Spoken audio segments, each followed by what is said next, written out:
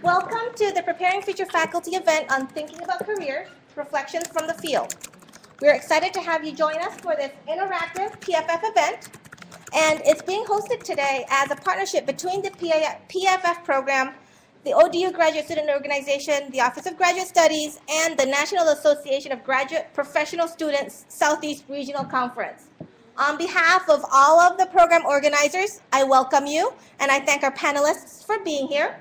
My name is Wee Youssef. I am the chair of the Preparing Future Faculty Steering Committee, and I'm excited to have you all here.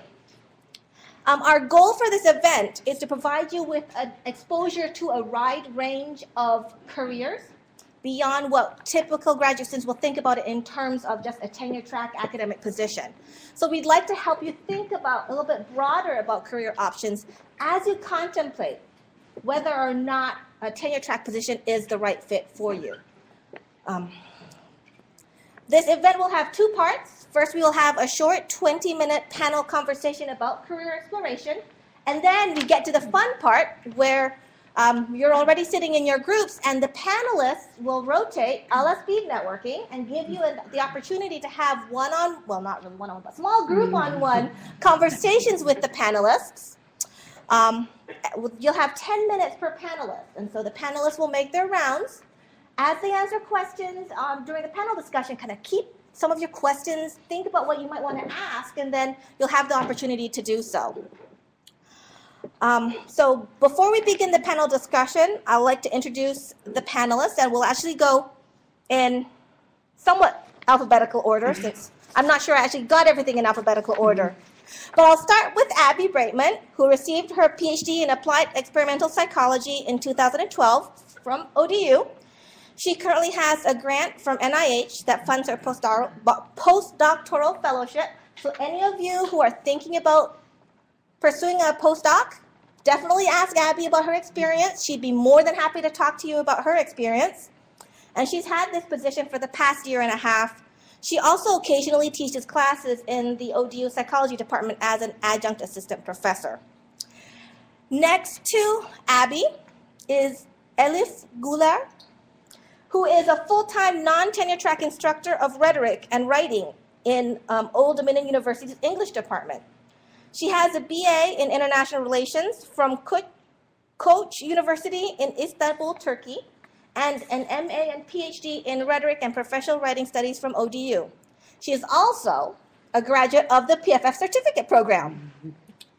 She has been teaching courses in writing and rhetoric since the fall of 2007, first as a graduate instructor and then as a full-time instructor.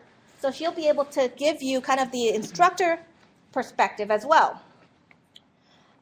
Brian Payne, who is joining us while he eats his lunch, is Vice Provost for Graduate and Undergraduate Academic Programs here at ODU. He was formerly Chair of Criminal Justice and Criminology at Georgia State University and Chair of the Department of Sociology and Criminal Justice at ODU. He is the author of 8 books and more than 160 scholarly journal articles, and is the current president of the Academy of Criminal Justice Sciences. And Brian will be more than happy to talk to you about the tenure track path and the administrative roles within the university setting, so keep those kinds of questions in mind for him as well.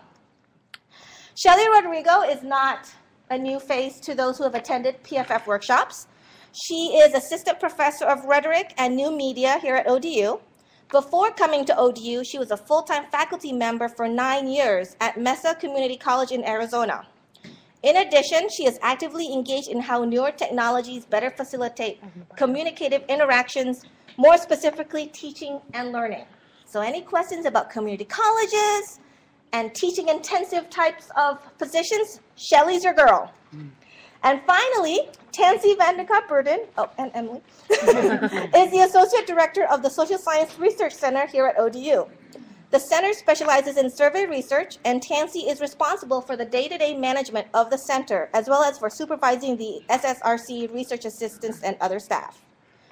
Previous career experiences include a magistrate position with the 4th Judicial District in the city of Norfolk, and a residential counselor at a juvenile treatment center. Emily Edens is not only the last panelist from my list, obviously out of alphabetical order, but is also the newest of the panelists to be here at ODU. She is the Assistant Director of Service Learning, which is located within the Division of Student Engagement and Enrollment Services, and she joined ODU in January of 2014. She earned a doctorate in Human Dimensions of Natural Resources from Colorado State University, and her dissertation involved helping to create service learning initiatives in a remote part of Panama. So those of you who might be interested more in student services and working directly with students or service learning, you can make sure you keep your questions for Emily. So welcome, panelists, and thank you for taking the time to be here. I'd like to start our panel conversation. Please hold your questions for your one-on-one sessions with the panelists as they rotate through. I'd like to try and keep the panel discussion a little bit on the short side so that we can actually get into the small group discussions. But my first question for the panelists are, what excites you about your career? And so if you think about answering that question, you can think about your current career path and also past career paths. So who'd like to open up the floor? Sorry. Everything. I'm just excited about the opportunities there are in higher education, the flexibility, the opportunity for doing things that are different. I started as an assistant professor in tenure-track job and loved doing that, and then as the department chair, I loved that sometimes. And now as an administrator, so far I'm loving it, but I also love that I have the opportunity to still be a faculty member. So it's just, it's rare that, I think as an administrator that in the business world, they couldn't say, well, once I start to get tired of it or once I start to bomb, I can always go back and do what I was doing before. You have that in higher education. Emily? So I was thinking about this question, and actually I've been thinking about it a lot recently just because I am just 2 months in. But my position, I get to work with faculty that are all doing, community-based work and service learning in their courses, and so I get to know faculty from all of the departments, all no matter where they are, and so I get to hang out with the folks that are doing some really cool stuff, and then make connections between those, and I like that a lot. I've had I get to have a lot of really great conversations all the time. Okay. And I actually still have the opportunity to teach as well. I'm gonna hopefully become adjunct in one of the departments here on campus too. Tansy. Yeah, building on Emily, the department that I work for, the center that I work for, we interact a lot with faculty too, and we do research. We help the faculty do their research, and while they're the content expertise, they bring the content expertise to the research. We bring the methodological expertise, and so even though my background is in public administration and the social sciences, we've done survey research or helped faculty with survey research from everything from teleworking practices to oral cancer and alcohol use. So we get to learn a lot about a lot of different things, and so that's very exciting. It's also very rewarding to know that you're bringing a skill set to their research that they either don't have or don't have the time to do or don't have the resources to do, and so that is very exciting for me as well. Abby or Elliot? Sure. I really enjoy the training opportunities and gaining new skill sets that I get through my postdoc. The point of most postdocs is to get a little more hands-on training, a little more field experience, or a little more research experience before you step into a completely independent job. So I still have mentors I can turn to, but I am running my own research lab, conducting my own studies. So it's a really nice stepping stone toward independence, while still having people I can turn to for help when I need help, or generate ideas when I'm struggling with a particular concept. So it's really nice to get some of that hands-on training and that field experience, but still in a somewhat sheltered environment. So I'm definitely talking about my time at the community college, and there the most exciting thing was just social justice, that most of the students that are coming to the community college for a variety of reasons are not coming to an institution like ODU first. And ODU actually has a very diverse student population, and it actually, the diversity, when I came here, I specifically compared it to the diversity of the institution I came from, and it looked relatively similar, which was one of the reasons I liked coming here. But the opportunity to work with students who, if these institutions did not exist, they would not be able to go to school. A lot of them are first-generation students in higher education.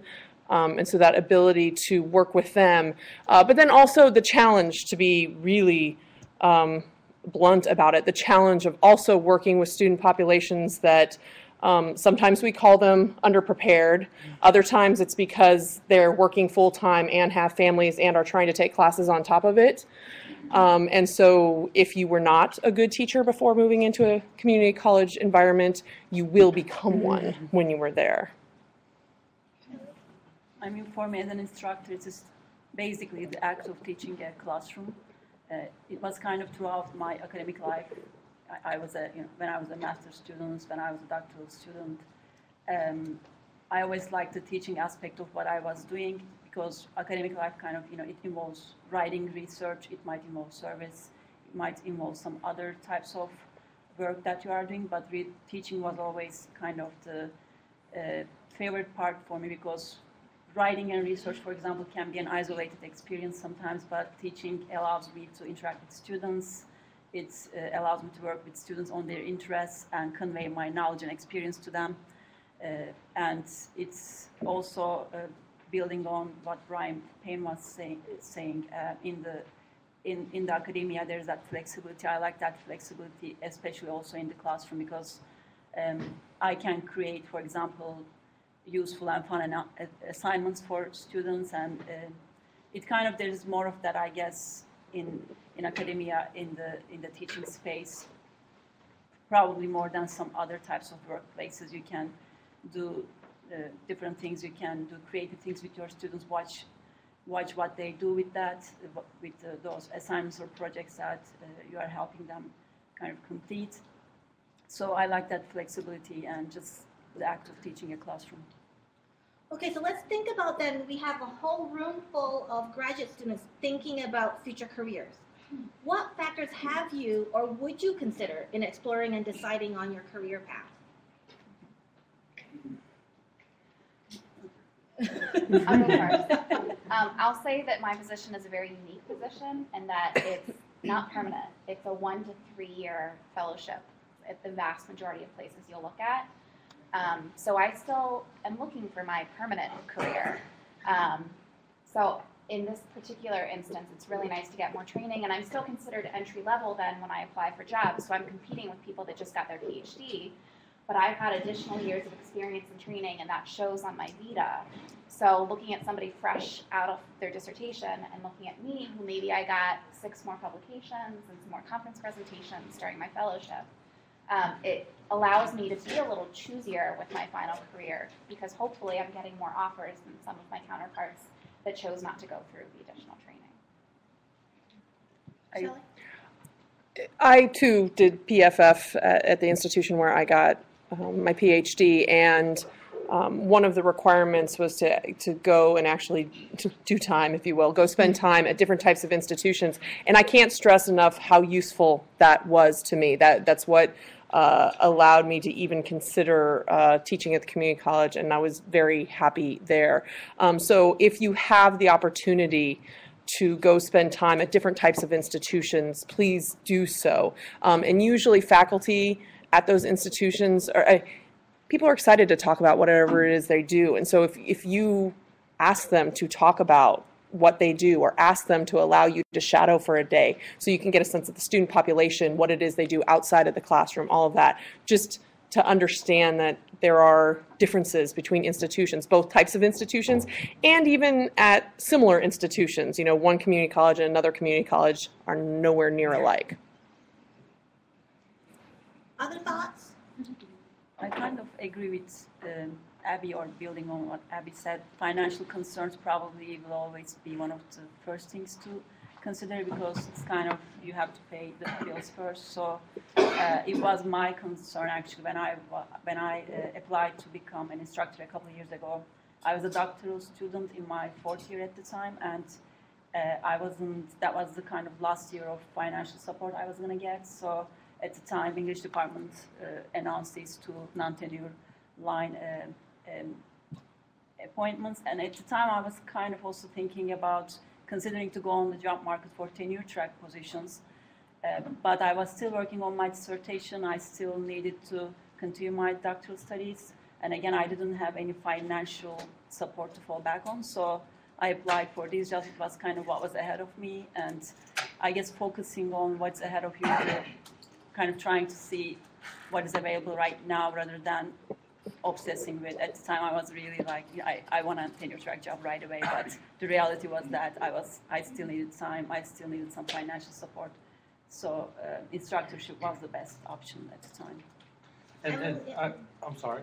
No, go ahead. I was going to add to that while I say that one of the best parts of being a professor and administrator in education is flexibility, I think in a career you also have to be flexible yourself. In especially your early career, I ended up in a job that it wasn't as a child the place that I would have dreamed of living. It wasn't the place I ever wanted to live before.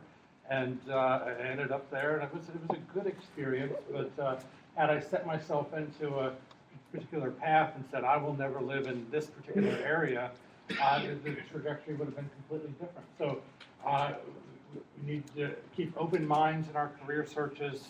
We need to do what's best for us, not what's best for our faculty advisor or our department that we're working in. It's about your own quality of life and how you want to balance your quality of life with your career. You make that decision, and that decision will change over time. Yeah. Michelle had something to add.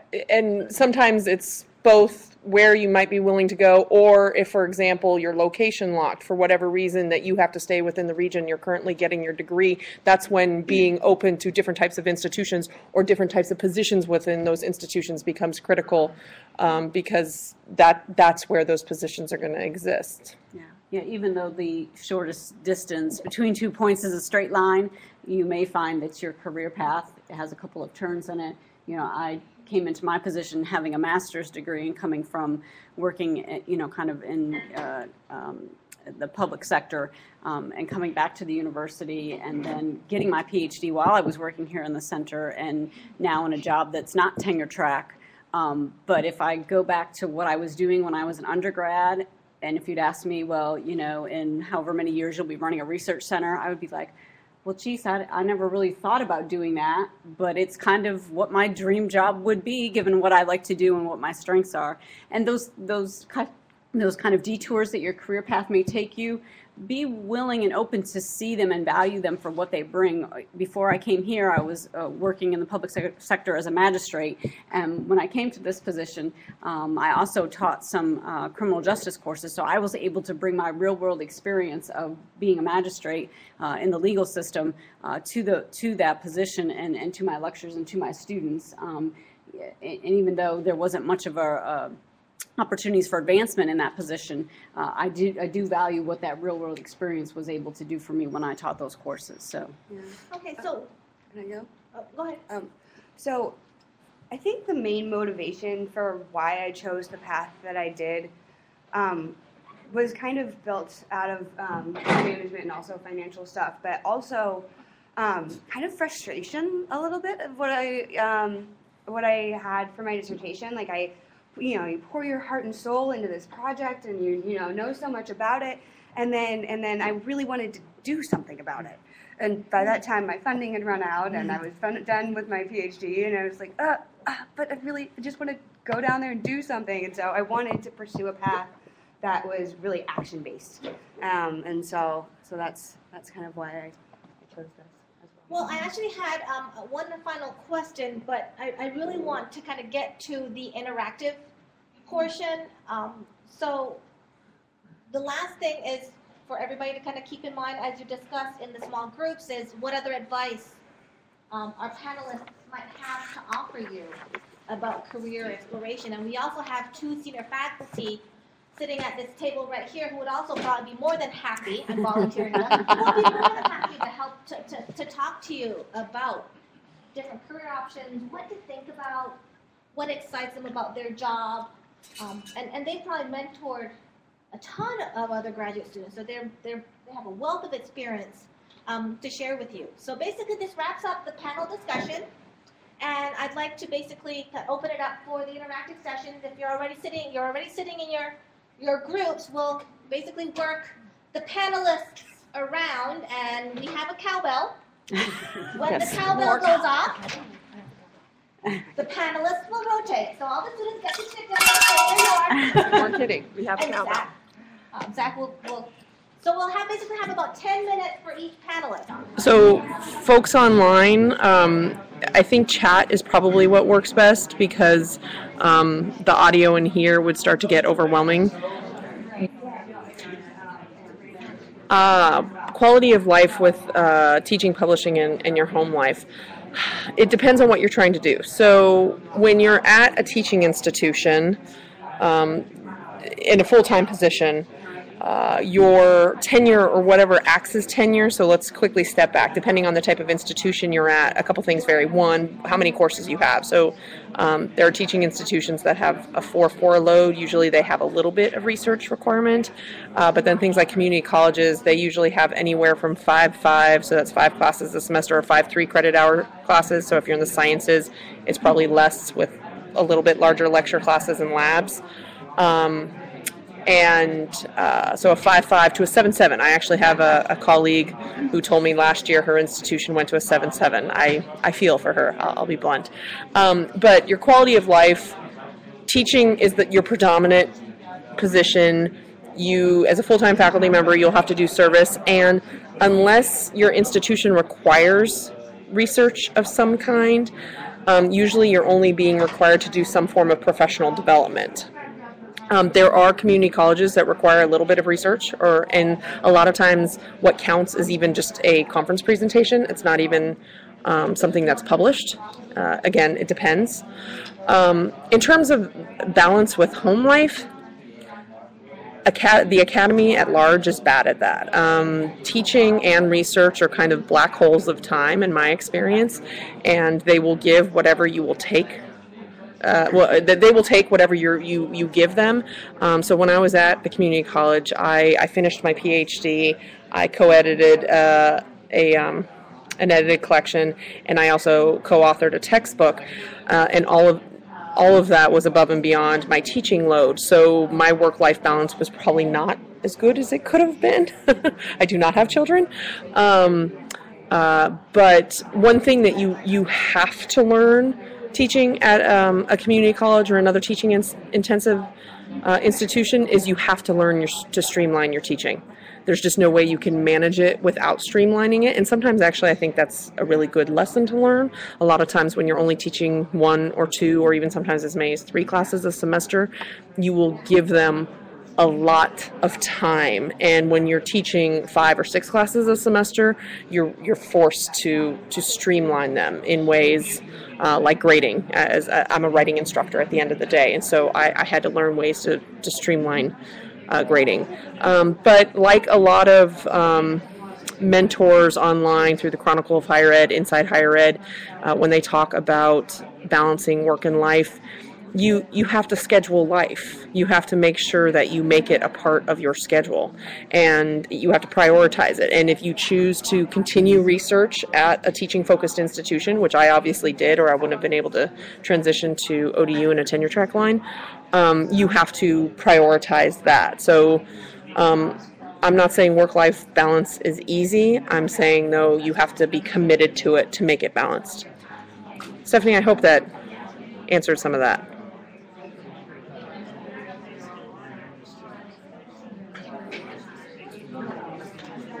The short answer is it's not easy.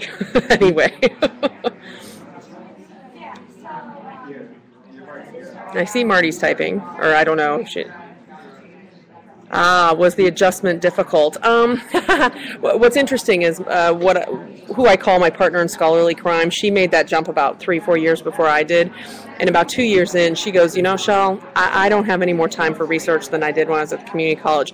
And surprisingly, it's kind of the same. What being in a tenure-track position at a research institution, it just forces me to prioritize my research and writing in a way that at the community college, if I went 6-8 weeks without doing any of that, my world would not end. I would not get fired. So things that were a little difficult in the shift. I wasn't prepared for the preparation workload in upper division, especially teaching graduate classes.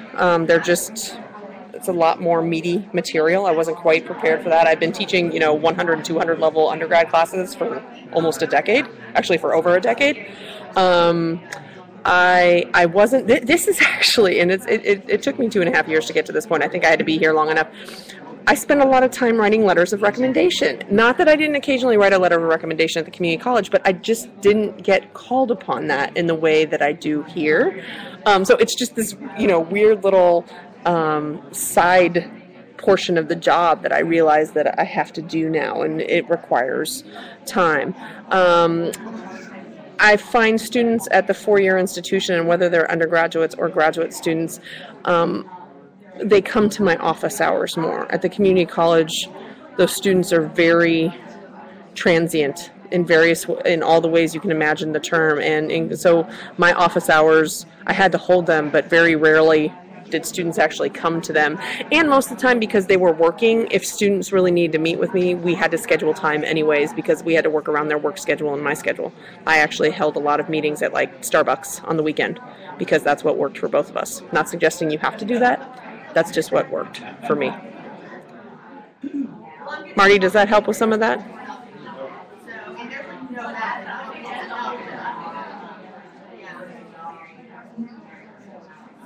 And hopefully Amanda's got a question coming. Other questions? One thing I also did, I did a lot of professional development. So I worked my last 4 years at the community college. I spent various amounts of reassigned time for our Center on Teaching and Learning. And so I was prepared for working with graduate students because I had been mentoring and facilitating workshops for my colleagues in our Center for Teaching and Learning. Amanda, I see your question. Amanda, you'll be an adjunct professor in economics before starting your PhD. Good, so teaching experience before. Your children are almost grown, so I want to wait as I will be leaving the state for my degree. Any advice you have? Okay, so I'm just going to repeat this back and make sure I have it. You are waiting to start your PhD until your children are done and grown and out of the house? Yes. Yes, that is a good idea because it allows for a couple things. One, it allows you to be flexible where you go for your PhD, so you can apply to more places you're willing to move. And two, if after you get your PhD, if your goal is to become a professor in higher ed, you'll probably be more flexible and willing to move, or you're not restricted by your children and their wants and needs. So I had a few graduate school classmates who had high school age children, and that was very restrictive for them. And one she finished her PhD and moved her daughter mid-high school. So the daughter had finished sophomore year and started junior year, and that was a very, very rough move. The teenage daughter was not happy.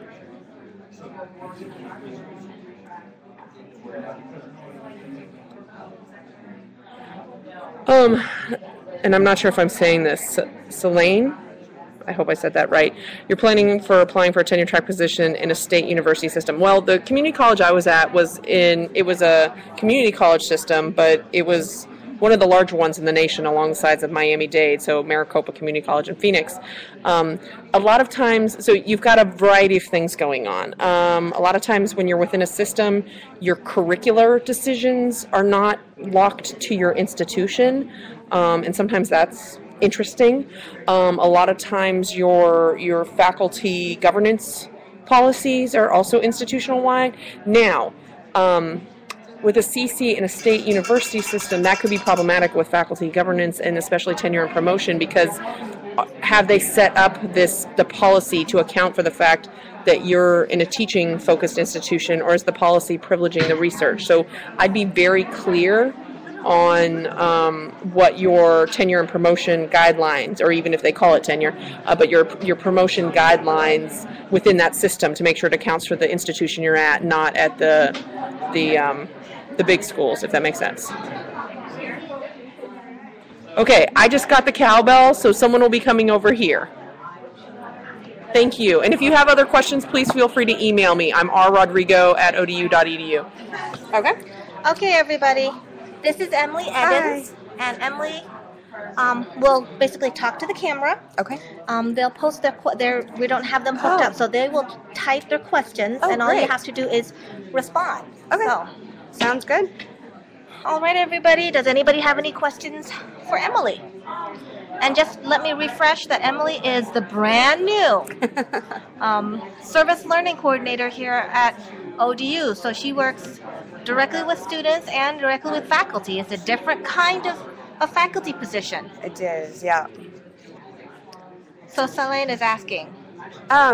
So I actually, Talk about your job. Sure. Okay. So I actually work in the Office of Leadership and Student Involvement. So, so I am technically more of an administrative. Okay. For some of the previous questions. So I'm technically an administrative position right now. Rather than, but I'm considered faculty staff, and so I'm starting to, sorry, I'm just trying to look at the previous question. So here I see what would you say your quality of life is, aka the balance between teaching, publishing, and your home life. And so that's actually a really big reason, I guess, why I chose my position. You know, when I was really considering what I wanted to do, I started interviewing faculty and you know, those faculty that I really admire, and you know, teaching, I guess, learning about their experience a little bit more. And honestly, I didn't really get the best response. Like they, you know, as a junior faculty, you're really, really busy, and you know, I wanted to kind of choose a path that I actually could leave at 5. So, and so that was kind of a motivation for me. But also, I wanted to be able to have a little bit more flexibility, and so I would say my quality of life in my position right now is pretty high, and it's really fun. So. But also, you know, I do have the opportunity to teach and to publish, and you know, I still have those opportunities to do so. So, does that help? Should I keep going through the other questions that were previously asked? Okay. So, a little bit about my job description. What I do is primarily work with faculty to incorporate community service into the coursework, and particularly you know, to support and provide resources for those faculty that are doing service learning in their courses, and also community-based research or community engaged scholarship as well. So kind of being that link between the faculty and the community partners that we have here in Hampton Roads, and also to help develop some even international service learning experiences as well. So I'm all over campus. I mean, just in the last 2 months, I've actually already put together a service learning task force with 14 different faculty that are either already working with or implementing service learning into their coursework or are interested in doing so. And so it's already just 14 different faculty from every different college on campus. And so it's really, it's a fun conversation to have with all of those folks in the same room and working towards similar goals of community development. So that's how I work with faculty. Thanks. Does anybody else have any questions?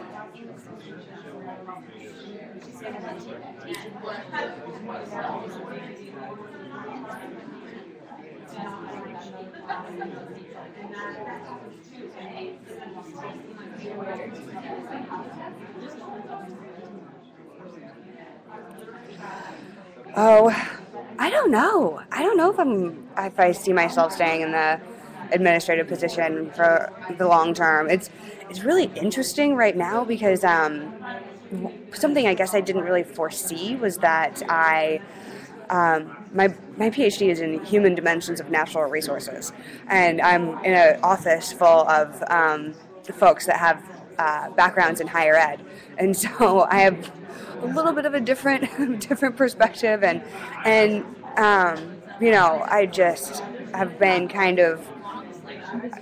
I was so focused academically for so long, and so now to kind of go to a position that is very practice-based and administrative. It's just it's definitely been a big change. I mean, I just started 2 months ago, but I really enjoy it, and I really love the interdisciplinary aspect of it. I love that I get to know of what people are doing all over the university. So that's probably one of my favorite things. And as far as long term, I don't know. I don't know. We'll see. But for now, I really like it. and also, you know, I am planning on being adjunct, and so yeah, I'll still have the opportunity to go back to the academic route, I think, if I want to. So it's kind of fun to have that flexibility, I guess. Is there any other questions?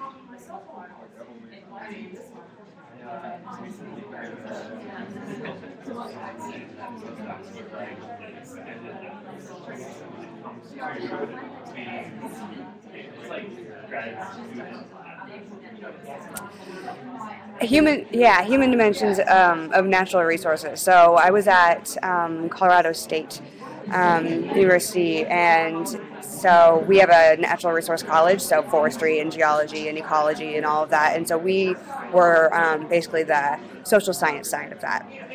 So we study how people affect the environment and vice versa, and so a lot of my colleagues were doing work in the national parks and like wildlife, human interaction, and more natural resource management, but from a social perspective.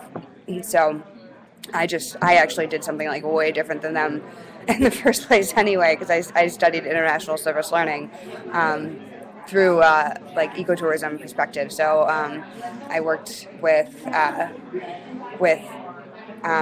the Panamanian Center for Research and Social Action and a small ecotourism group in Panama to do my research. So it's an interesting field, and it is interdisciplinary in nature, and I keep saying that because that's what I really enjoy, is learning different perspectives of similar issues from different fields.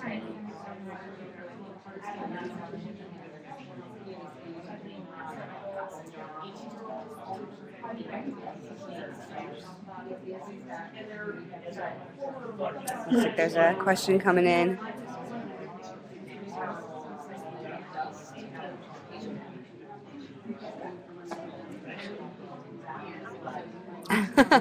Cassie Corner at CSU. No, I don't. I'm sorry. It's a big university. But I did just move here. So, type of research tips.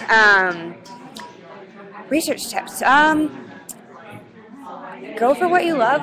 I mean, you know, as far as a dissertation topic, you know, and of course you have to spend a few years of your life thinking pretty much just about that. So, really, don't be afraid to be vocal about doing exactly what you want. So. That would be my recommendation. But it looks like I need to move tables. But it was lovely chatting with you, and I wish you all the best of luck in this exciting next steps of your career. So thank you.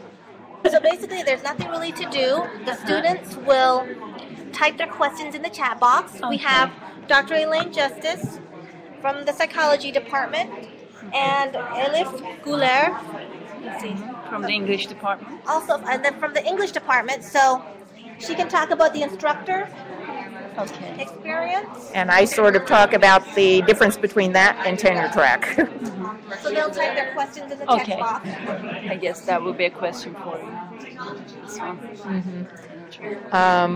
Has the tenure track treated you well, or do you think another path would have served better?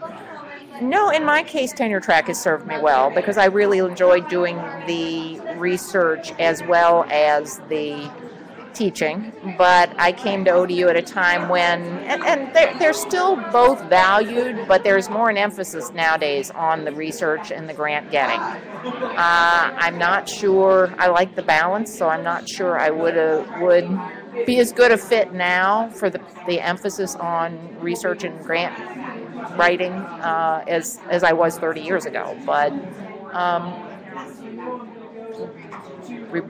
review the previous questions and share. Okay. So there's one about job description. Can you tell us a little more about your job description? You want to take that? Sure.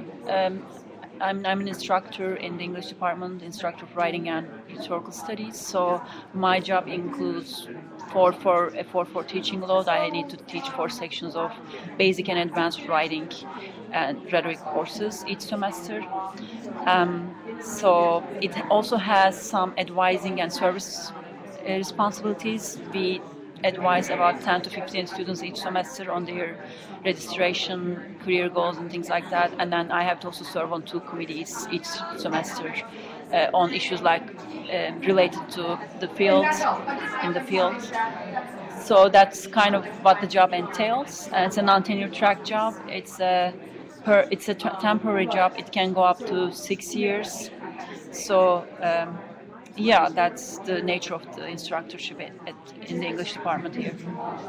And Elif, I understood you were applying now for I have been on the job tenure-track market, position? and right now it's still in process, but I was offered a tenure track job, and I am kind of in a transitional period right now to a tenure track job. And if I was looking for either lectureships or tenure track jobs, and I was kind of lucky to land this one. I definitely needed that permanency. With the lectureship is something similar to instructorship with more permanency, at least in the English department. So my job was kind of expiring soon, and I needed to make that transition to a permanent job. So Yeah, you really need to think about, I think for lectureships, for non-tenured teaching positions, you need to just make sure that that's really what you want to be doing. And, if you love teaching and you're really not crazy about the research part of it, then that's a good fit for you. Yeah. And, really is important to think about what you want.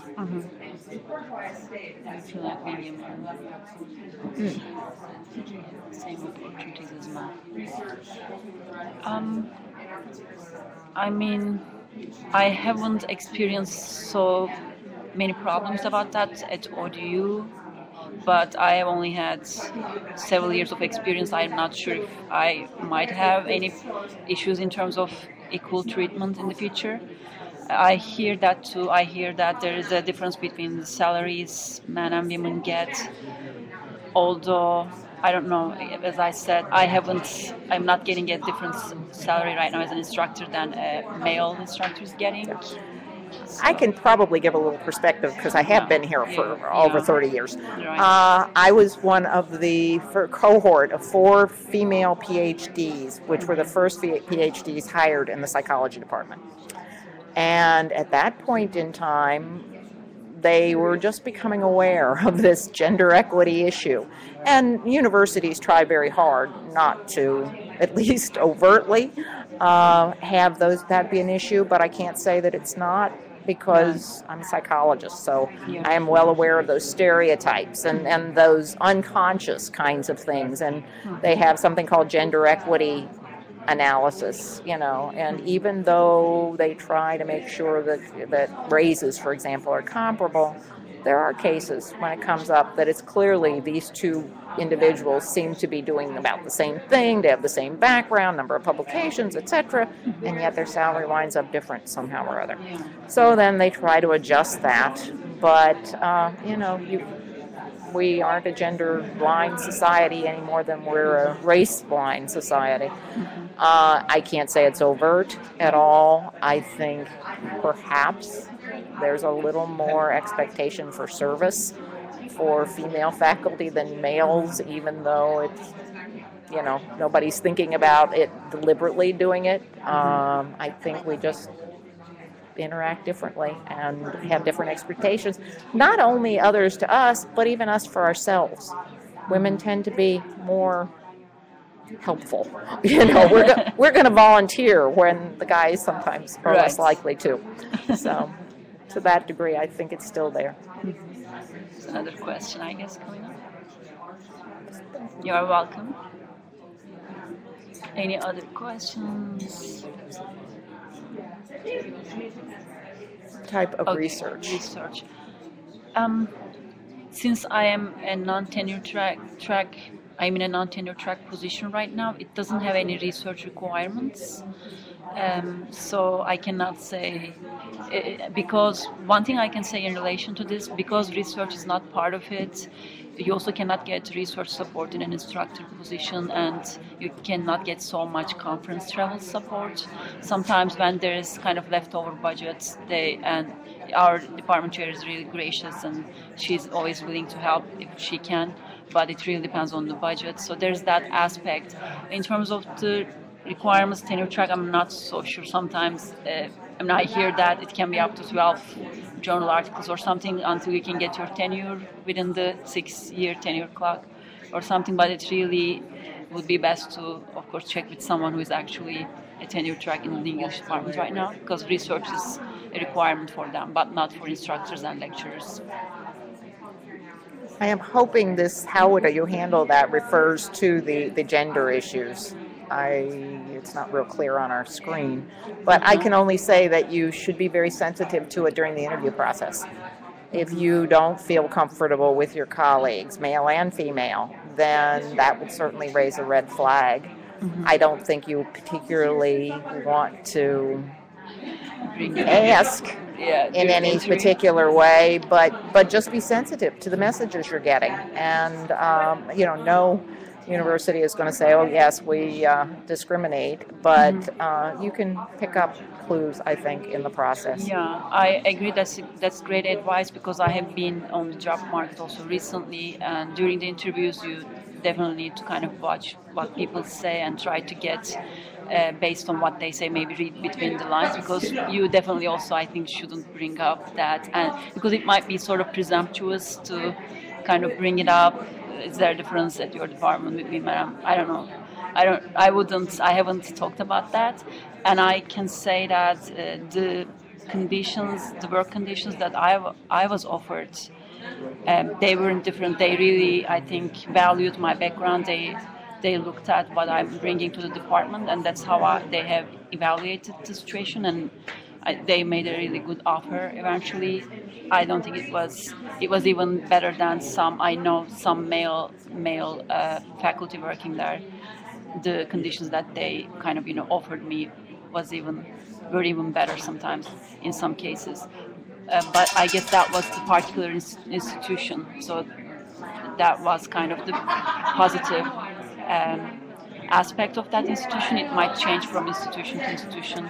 And also department to department, because in some, like you're in engineering, you could be the only female, and then you have to be particularly interested in figuring it out. Gender issue. Yeah. It certainly would be difficult, and I can't say how absolutely to avoid it, except to just be aware and pick up the cues. Just to add to Elaine's advice, I would also say you are going to have a campus interview. If you are lucky to kind of pass the phone interview, and you will hopefully meet with some department members at that campus interview. That there you can also kind of try to pick up the cues in terms of what kind of institution they are. So.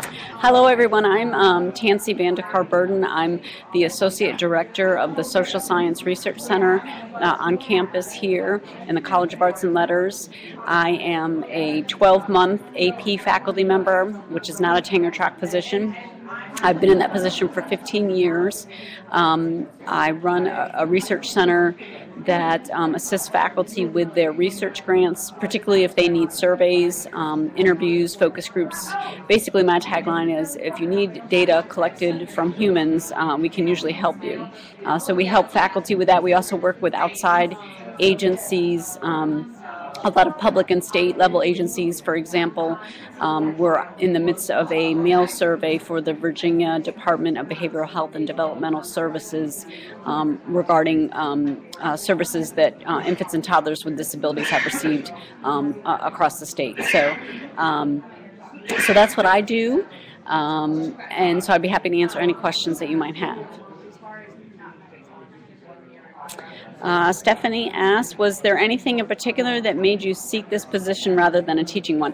Well, I came into this position with just a master's degree. I had finished my master's degree here at the university, and I went into the public sector working as a magistrate for the city of Norfolk. And the faculty member that I worked for as a master's student had started the research center, had worked to start it up in the College of Arts and Letters, and she basically asked me if I'd be willing to come back and help run it. And so I did, and it was kind of risk because they weren't sure if it was going to take off. But it was very exciting. It was very rewarding to know that for the past 15 years we've been running this research center, and it's been great. During the course of my past 15 years, I've since gotten my PhD while working full-time at the university. And I've done some teaching. I taught in my first year here, and I've done some adjunct teaching, and I'm actually developing a survey topics course for the Department of Public Administration and Urban Studies.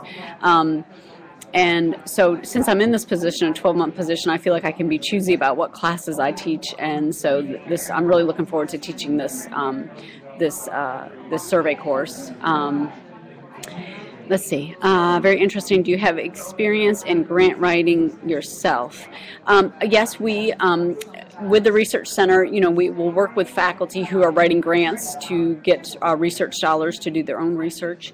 But we also will sometimes apply for our own grants. And so I've done some proposal writing, often in partnership with either the center's director or with other faculty that, once again, bring that content expertise that, we have the methodological expertise about how to do surveys, how to do focus groups. But then working with faculty who might have that experience in healthcare or criminal justice or psychology. What advice do you have for us regarding working or teaching full-time while pursuing our PhDs? Oh, yes. Let's see, I started, I had been in my position, my full-time position here for probably 2 or 3 years when I started the PhD program, and I only took a class a semester. So it was a slow and steady course. And also, had a family. Actually, probably a year into it, got pregnant with my daughter. And I guess my advice would be to, well, obviously get through your coursework, but when it comes time for your dissertation, that's going to be probably the biggest balancing act is, making time for writing your dissertation and doing your research while trying to hold down a full-time job and possibly have a family. And so my advice there would be do something every day, whether it's 15 minutes of reading an article, 20 minutes of writing, paragraphs, 30 minutes of looking at your data. If you touch it every day, that will keep the momentum going to get that dissertation done and get that PhD behind your name. And that was advice that was given to me. I found it to be incredibly helpful. I could probably count on maybe 2 hands how many days during that whole process that I didn't do something related to my dissertation. And by the time I was done with my coursework, I was at year 7 because I only took a course a semester. And so I was up against the clock to finish within 8 years, and so that helped me start my dissertation and finish within less than a year. And so that would be probably my biggest piece of advice if you're trying to balance, working on the dissertation and the PhD while you're working full-time and teaching full-time. And hopefully you have people in your life who are supportive and will help you get through that, and that was the case for me. But yeah, so that would be my advice. I see Amanda is typing.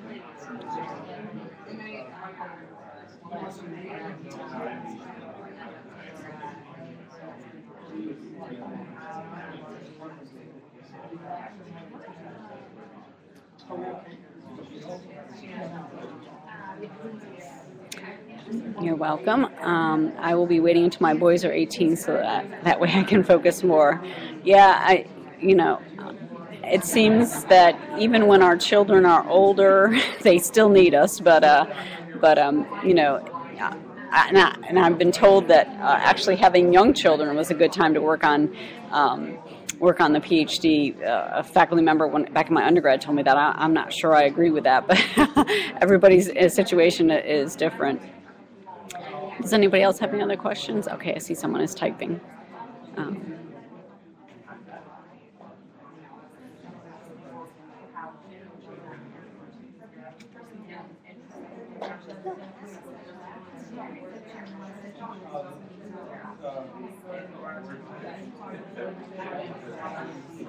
Yes, my position is a 12-month contract, full-time.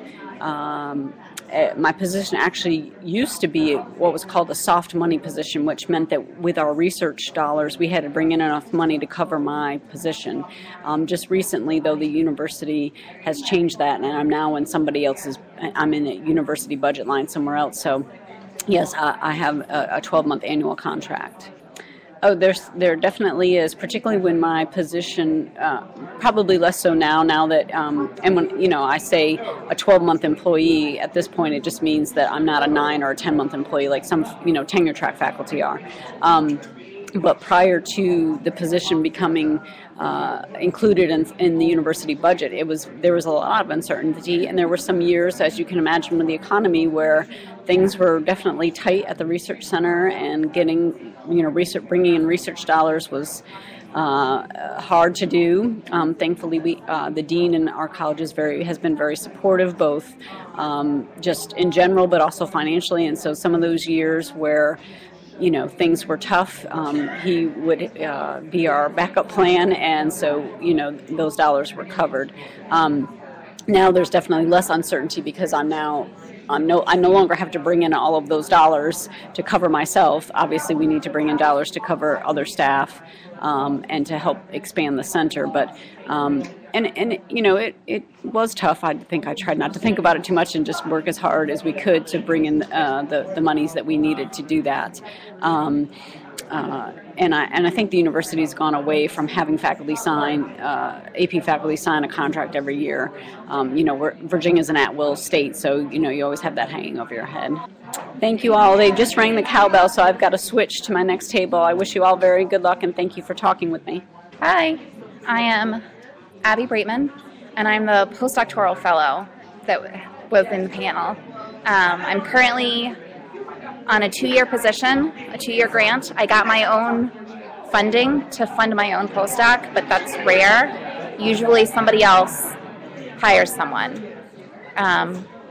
They get funding for a big project and they want somebody else to run it for them, and they're willing to train that person in professional development and things like that. So that, I would say, is a more common experience. But knowing that, what questions can I answer for you guys about postdoctoral fellowships? I'm in the psychology department. My project is very research specific. I'm looking at college student drinking and looking at interventions and correlations and the etiology behind it. So that's my field. But I'm also an expert in statistics. So at the same time, I'm collaborating with a lot of other researchers in more tangential projects that aren't exactly in line with mine. So that's my specific project. And I should say fellowships are about running a specific project, whether it's yours or someone else's, and you're also getting trained. So if you create your own postdoc, you have to come up with a training plan for what you need. And if you go somewhere else, they should be training you both in your field and in professional development. Okay, my postdoc was not my original plan. I was hoping to get a tenure-track faculty position somewhere that did both research and teaching, but it was a close plan B. Teaching somewhere at like a community college where it was very teaching focused, or going to a peer research institute where I had to do one or the other. That was further down as like plans C and D. So the postdoc is a close way to do still both research and mentoring, and it buys a little time for the job market to bounce back. So when I was finishing my PhD, I applied to both postdocs and faculty positions at the type of place I want to work. And when I didn't get the faculty positions with my tiny vita, the postdoc came through, thank goodness. And it gives me a chance to expand my vita so I can get the position I want eventually. I am working toward tenure track. That is my eventual goal, somewhere that balances research and teaching. If I have to choose just one when the postdoc is over, I will choose research. I'd say I like that better than just teaching. But ideally, I'll still try to find a way to do both. And if I go to a research institute, I could still potentially teach a class here and there at a community college. So that was whether or not it was the original plan. It is a way toward that tenure track goal. I'll be an entry-level person, just like somebody who just finished their PhD, but I'll have had 2 years of building my vita compared to them, which makes me look more experienced and hopefully more desirous to committees that are deciding who to hire. So, you know, if I go up against essentially me from 2 years ago, my vita is several pages longer. I've got more mentorship, I've got more pubs, I've got more conference presentations, and so it gets me toward that tenure track position goal.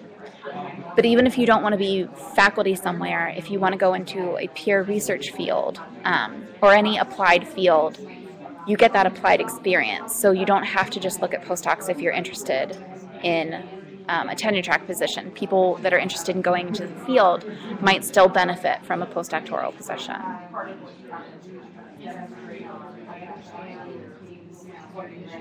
Do you guys have any other questions for me?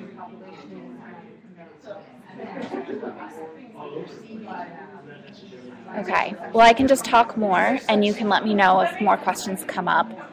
I'll say the position I received is more rare, where I was able to fund my own postdoc. It's much more common for people to go work somewhere else. Somebody got a grant, they need somebody to run it, they hire a postdoc and agree to train them.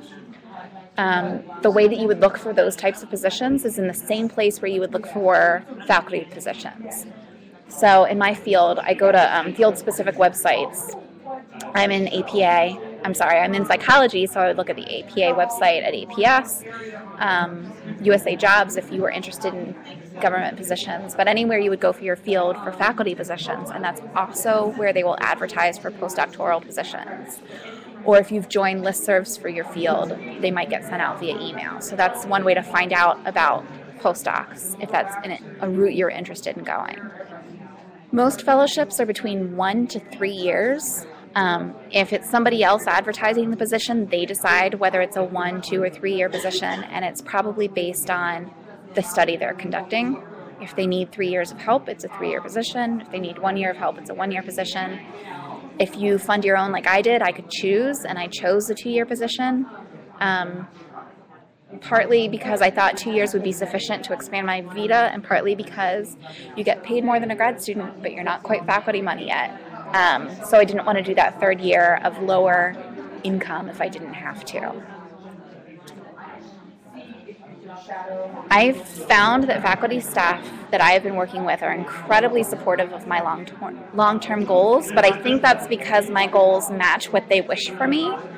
I think a lot of faculty in my program in my department want people to go into tenure track positions at research institutions like ODU.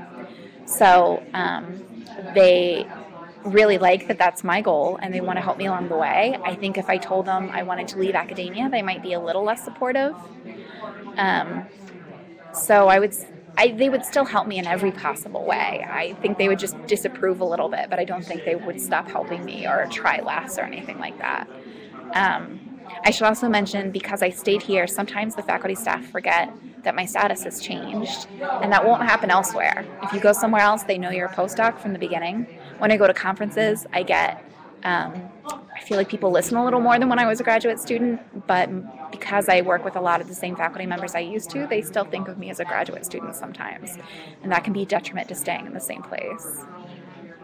A lot of postdocs are, in fact, a one-time thing, but I have certainly heard of people leaving one postdoc and going to another, especially if they start with one like mine, where they stayed in the same location.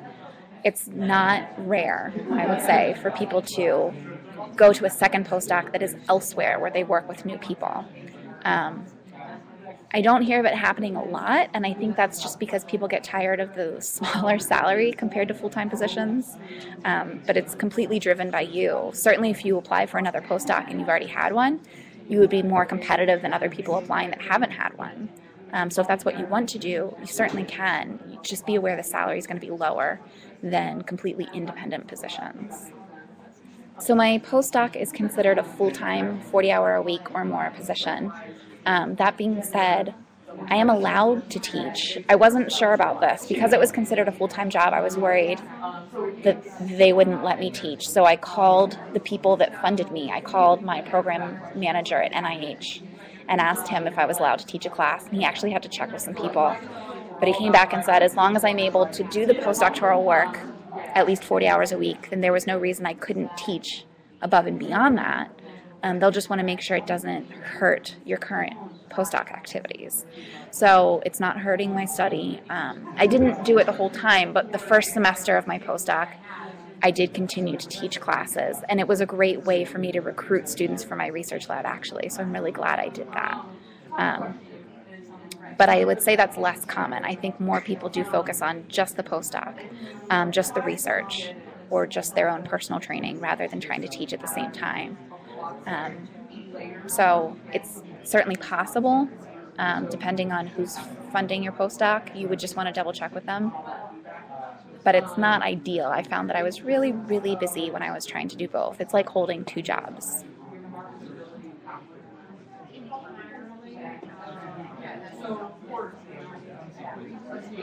Oh, you're quite welcome. I'm hoping that we will post our contact information, so if you guys have more questions later, you're welcome to email me once we send that out. Or you can look me up. My name is Abby Breitman. You can look me up in the ODU directory and send me an email that way, and I'll respond to you if you guys have any more questions later. Of future plans, I hope to obtain a tenure-track position at an institution like ODU that balances research and teaching. I know the job market isn't fantastic right now. They tend to replace tenure-track people with adjuncts at the moment, but there's been a push for that to change. So that's plan A. Plan B, if I can't find something that blends the two, plan B would be pure research. Plan C would be pure teaching. Even if I go to a research position, I could still teach a class on the side if I wanted to. It would have to be an evening class. And compensation tends to be better in research than teaching. And my postdoc will help me obtain a research position, probably not a purely teaching-focused position. My search was very specific.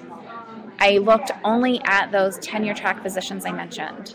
So when I went on the job market as I was finishing my PhD, I looked at faculty positions that blended research and teaching and postdoc positions at the same time, and I applied to both at the same time. Only if I hadn't obtained either, then I would have looked at pure research positions. And the hiring process is a lot faster for those. You have to apply for faculty positions about a year before you would actually start working there. And if you guys have had jobs not in faculty positions, you know the other way goes a lot faster. So once I found out I didn't have a faculty position or postdoc position, that's when I would have hit the other job market. My original search was not region specific. I looked essentially anywhere in the continental United States that had my ideal position. That being said, once I had gotten offers, if offers came, then I would have cared more about the region. But postdocs, as I mentioned, are brief. They're only 1 to 3 years, so if you do go that route, be aware you'll have to relocate twice. I turned down a postdoc in Seattle when my funding came through for this one because it's easier to stay in the same place than to move, especially if you're married or you have children or any other reasons like that. But it looks like my time is up. Thank you guys. And again, feel free to email me if you have any other questions later. Hi folks, I'm Robert Vitovich. I'm the Associate Dean in the College of Arts and Letters here at ODU. Okay, so let me tell you a bit about my background. I bring to this conversation the experience of a faculty member who's also working as an administrator. And my bio briefly is that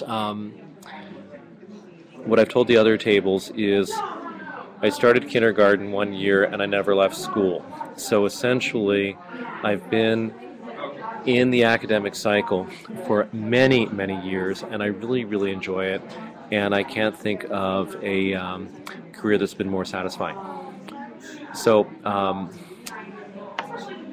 I essentially started here at Old Dominion as an assistant professor, was promoted in tenure, happily, became an associate professor, and then suddenly one day I was asked if I would consider running for department chair, and from department chair then went on to become associate dean.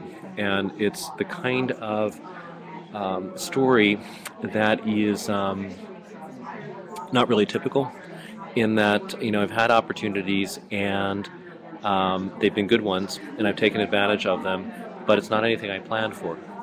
So if I could offer advice that would, I think, benefit all of you the most, is that as you're thinking about an academic career, think in terms of not just your first job, but what do I want to do in 5 years? What do I want to do in 10 years, 20, 30, and so forth? Because essentially, it's not going to stay the same. What you're doing when you first come out of graduate school will differ significantly from what you're doing 20 years out. And as you stay engaged and as you take advantage of opportunities, that's where I think you'll find career fulfillment. So enough of me talking. Do you have questions?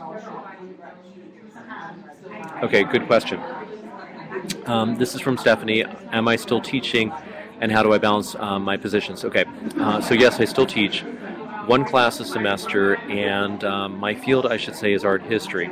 And so I generally try to teach 1 undergraduate class and then 1 graduate course. And I like being in the classroom because it does take me away from my computer and from my desk, and I get to see students still.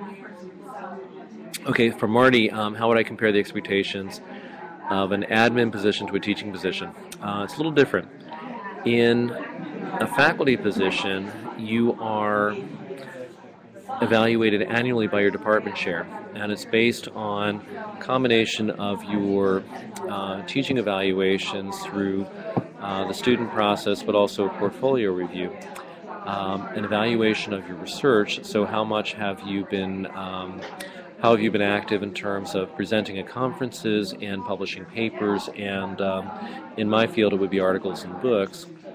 And also, what are your service responsibilities? So in terms of the department, how much advising do you do? What kinds of committees do you sit on? And do you exert some kind of leadership role, either in the department or in the college? With an administrative position, there's still an annual evaluation, but we go through a process that we call the self-evaluation. And that's a case where you sit down, you review what you've done for the year, you've listed your accomplishments, you present it in a narrative to your boss. In my case, it would be the dean. And then the evaluation is based on that. And it's a slightly different process, but in some ways it's a bit more reflective than what I had to do as a faculty member. Okay, so let's see, there's a new question coming along. How do I balance work life with home social life? It is challenging. Now, I am not married, I don't have kids. So to a certain extent, that is a good thing, but also not a good thing in that, you know, I could spend more time working, and I try not to do that. With an administrative position, there's a little less pressure to be, let's say, on all the time in terms of, you know, doing research in the lab or in the library, but it's still there, and so it's let's say it's comparable to being a faculty member, maybe just a little bit less stressful because the expected output of research and publication is less. Let me answer the shorter question first from Selene. The question is, have I always worked at ODU? And actually, yes. So I started when I was very young, and I've been here ever since. So right now, let's see, I think my 24th year, and I do like ODU. They treat me very well. With the department chair position, was the research requirement relaxed then too? And that's from Stephanie. Well, let's see. There's something called the workload analysis that is part of the evaluation of every faculty and every administrator.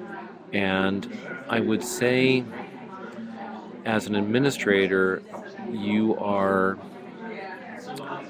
not expected to be as productive a researcher, but you are expected to be active as a researcher. So that's the case for a department chair and also an associate dean, is just recognize that instead of maybe producing, you know, 6 articles in 5 years, or however many would be the norm, you might be producing 3 or so.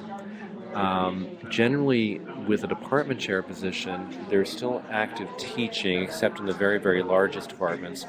And then in terms of the workload, what you normally would spend on teaching is then shifted over to the administration category.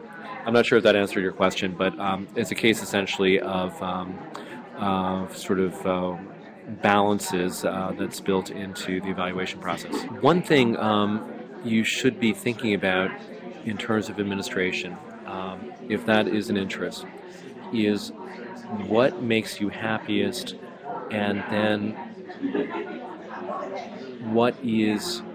how much are you prepared to give in terms of a time commitment. And so let me go back to the example of being a department chair. Generally at a university, a department chair's term might be 3 years. Sometimes it's extended to 6 years. My time's almost up, but I'll wrap up here. Recognize that if you are enthused about being a department chair and you want to go on for the second term, you can have a really full and fulfilling, I should say, an active role in shaping the direction of the department. If you know that your skills are not in administration, but you're still asked or elected to be department chair, recognize that you can do it for 3 years, do a good job, but also then return to the classroom, because at that point you have fulfilled your responsibilities, but you are not committed to doing it for life. So I hope that's good advice, and it's been a pleasure, and I'm glad I've had this opportunity to see how we do the distance component of this. It's been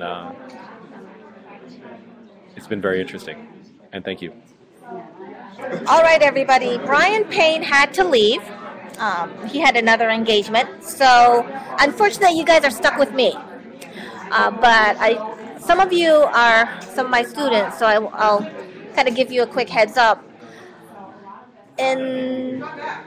Before I came to ODU, I actually did a 1-year administrative postdoc, so I'd be more than happy to talk about the trade-offs that I had to make in deciding whether to stay on as a postdoc and an administrative position or tenure track, or I'd be more than happy to answer any specific questions you guys have.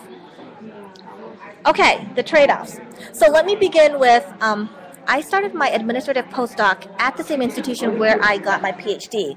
So I was in the Martin School of Public Policy, but at the same time I was working as a research scientist, but then that obviously wasn't enough to pay the bills. So there was an administrative postdoc in the College of Business that was open that I applied for, and I became an administrative postdoc in the dean's office for the College of Business. And it was a really interesting position where I worked on assessment, I worked on faculty evaluation, I worked on accreditation and site visit reviews. So it was very much a hands-on administrative position. It was a 2-year postdoc, and they gave me the option of staying if I didn't find a job. Unfortunately, I did. And so I was considering my tenure track position at ODU at the time, and I went to the dean, and he says, well, it is a 1 year, you have 1 more year as a postdoc, but we really like what you're doing. We'd be really happy to bring you on as part of a full-time administrative staff, part of the assessment team in the College of Business. So basically that would have meant I was trying to decide between a full-time administrative position and a full-time tenure track position.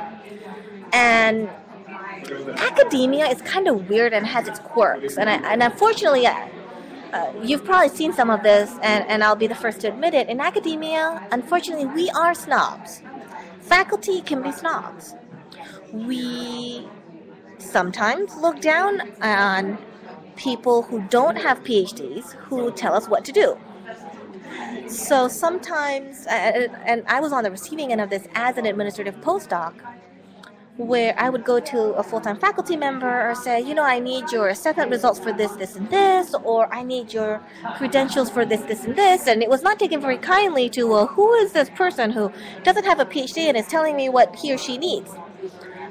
So kind of recognizing some of that in academia and knowing at that point that I would be entering an administrative position without tenure and without that credibility with senior faculty, I wasn't sure how effective I could be as an administrator within that faculty setting. Now, this is brand new news. I did get tenure, and so I think now my perception, having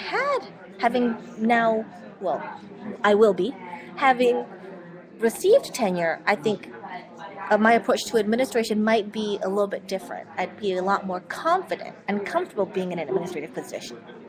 So those were kind of, I think, the key trade-offs that I had to consider. Surprisingly, salary-wise, the administrative position and the tenure track position were very similar in compensation. The other, I think, deciding factor was I love doing research. I love it with a passion. And with assessment, there's a lot of analysis that I could do, and I enjoyed it.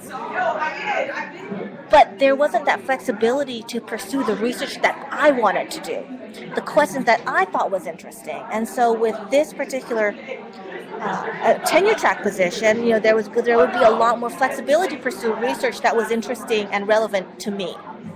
So those were kind of some of the trade-offs. I think the biggest thing for me was I was not particularly thrilled with the idea of teaching. I did not come from a strong teaching background, and so any additional teaching expectations were a little worrisome for me. So that was also part of the calculus as well. What was I passionate about? I was passionate about the research. I actually enjoyed administration, which was surprising because I could be a little scatterbrained and not very detail-oriented, but I actually enjoyed the administrative side of the equation. But for me, it was the opportunity to do research that really kind of tipped the balance. In an ideal world, I think I would probably, in an ideal world, I would love to be a pure researcher. So, Marty asks, how does the administrative advancement work? There's a lot of administrative advancement that does happen in-house. So, for example, within a department, there might be the need for a department chair. Here at ODU, the department chair is a 3-year term, and then with the opportunity typically to stay on for a maximum of 6 years. So there's that kind of advancement. There's also kind of in-house advancement, for example, within if they're looking for an associate dean or assistant dean. Just last year in the College of Business, or 2 years ago, we hired or we brought on a new associate dean from in-house.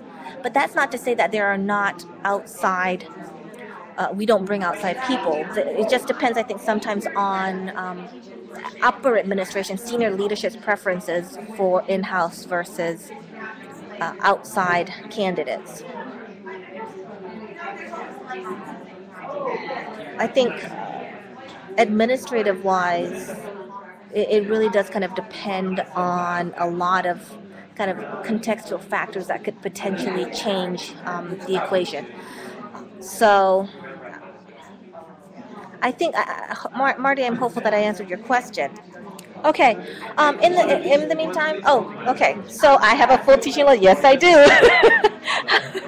How do I balance work and family? And how do I choose ODU? Both of those questions come into play, I think, both at the same time. One is research is my passion.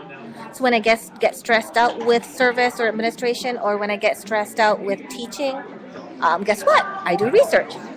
So it's kind of that stress valve for me. So it's really not as much a balancing issue as it is I do it to get the relief that I need. So I chose ODU partly because of the location. I'll be perfectly honest. It's all about location. But now that I've been here, I really enjoy being here. So anyway, the last bell has rung. It's time to leave. Thank you so much for participating. I appreciate it. The next slide here has information about the survey.